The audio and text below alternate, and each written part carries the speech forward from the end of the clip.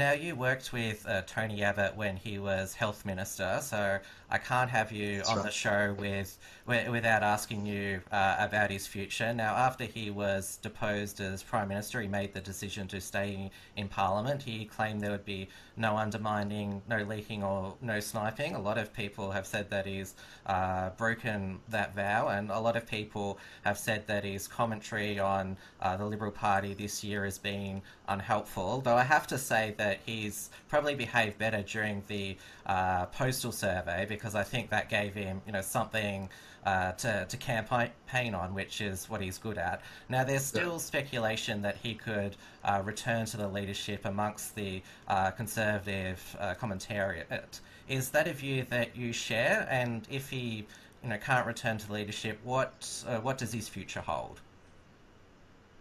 Well, I think whether he should return to the leadership in terms of his own career is something that, if I were him, I would not be, taking the poison chalice that Malcolm Turnbull is basically going to hand on to whoever succeeds him. Effectively, I think what the Liberal Party learned after September 2015 is that these types of leadership changes have major transactional costs, not just internally but externally in terms of how you're perceived by the voting public.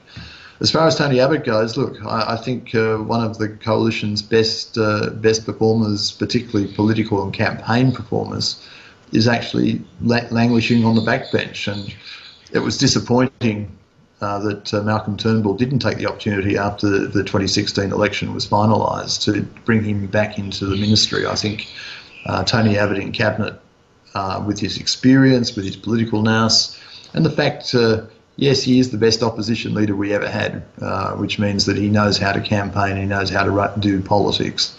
That's one thing that's been missing from the government, I think, under Malcolm Turnbull, that he could have brought back into the mix. Now, there is a reshuffle that's pending. That's not least to make Peter Dutton this Homeland Security super czar.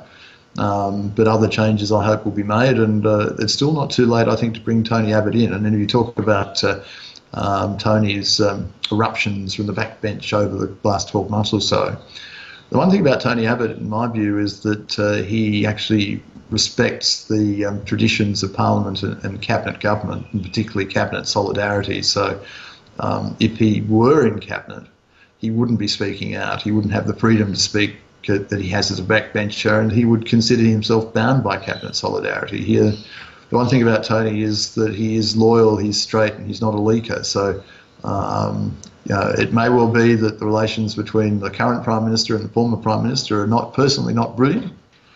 But if both of them are prepared to put their differences aside for the benefit of the good of the party and for the good of the country, then I think that show of unity might be a big step forward in keeping the Liberal Party and the coalition as a whole in the political game against Labor.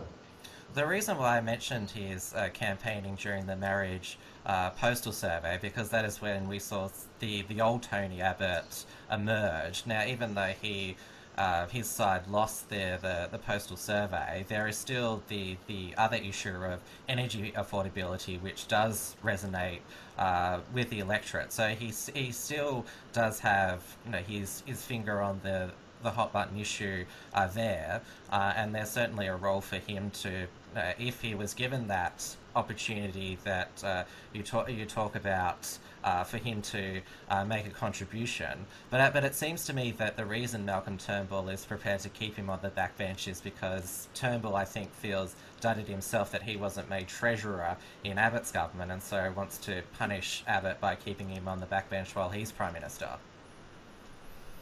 Oh, I disagree with that. I think if I was reading anything into it, I would think that perhaps the Prime Minister knows about former leaders in Cabinet from his own behaviour, and possibly thinks that where I went, Tony could go too. But as I said, I don't think Tony is that type of operator. I think he is somebody who takes his role as a Cabinet Minister, let alone as a Prime Minister, seriously, and respects the conventions of Cabinet government, especially Cabinet solidarity. But to the point I think that you made about his campaigning skills is right. I mean, he can put his finger on hot button issues that concern the electorate, not what concerns the parliamentary bubble. And energy affordability is a good case in point.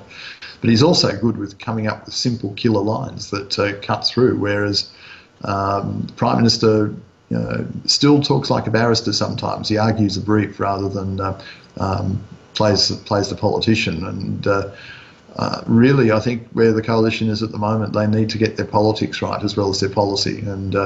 And with a little look, it's not too late. Whether the citizenship issue means that more MPs fall by the wayside and it means an election is sooner rather than later, or not. I'd like to see Parliament run to its full term. If it does, I still think there's a reasonable chance that the coalition can recover from where they are. But it's going to take a lot of work, and it's going to be putting the A-team on the paddock. And if you want the A-team on the paddock, you have to have Tony Abbott in it. Now, a lot of the media commentary has said, he's being a wrecker, he's trashing the Liberal Party. Do you think that's the media, because they've obviously never liked Tony Abbott, that's a media beat-up? Yes, I think it is. As you say, the media as a whole has never liked Tony Abbott, particularly never liked his brand of conservatism. Really, they are piling it on and have been piling it on for some years. And some of that, you have to say that Tony Abbott himself allowed to happen. I mean, he made mistakes in his prime ministership that I do sense that he has realised now were mistakes. And self-awareness is the first big step to rehabilitation and recovery. So if he has understood that, I mean, there's been criticism. I know that he has, in terms of the policy manifestos that he's been running through the year, that he didn't like his position on Section 18C, for instance, that he didn't follow through when he was Prime Minister and had the opportunity. If he now realises that he should have, and he could have, and if he is in a position again, he would, then that's actually a positive thing. But my sense at the moment is that it would be unlikely he would become Prime Minister again or leader of the Liberal Party, but I think he can become a Cabinet Minister again and be a very effective contributor to the team at a time where the team is a bit lost and divided.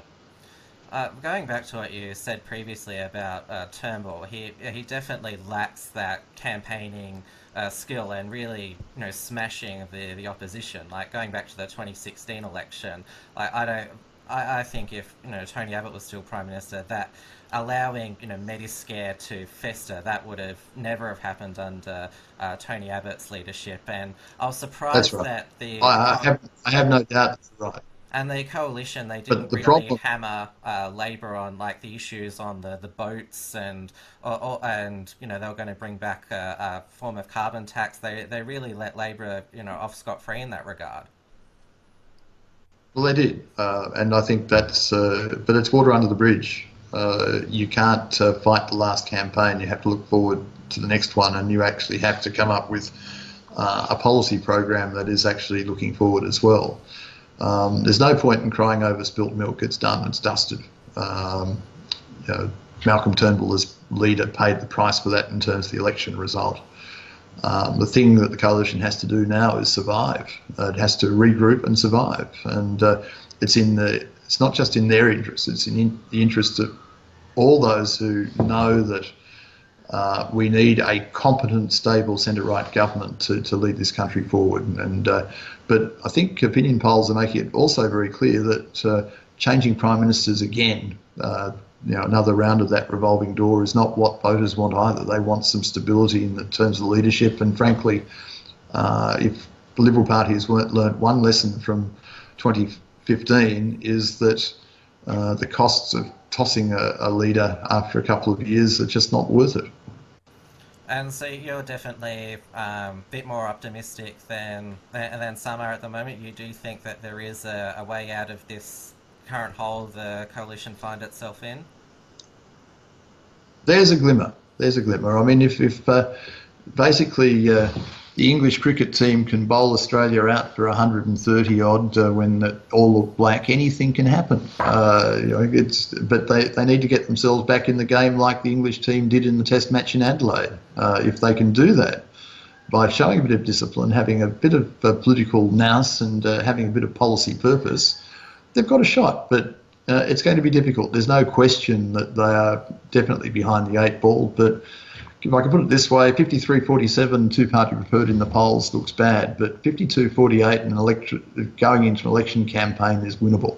They have to get themselves in a position where it's 51-49 or 52-48, and they can go from there with the good campaign, because whatever you say about Malcolm Turnbull and Tony Abbott, I don't think the public is warm to Bill Shorten and Labor. And with the right campaign, the coalition can actually cut through Labor's populist promises and their glib rhetoric about, effectively, we'll throw billions at every problem that we can find to kiss it better for you.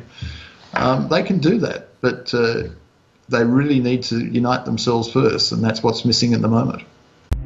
This has been an Unshackled Fast. Please like, comment and subscribe. While you're here, grab our free ebook at theunshackledbattlefield.net and visit theunshackled.net for all the latest news and commentary.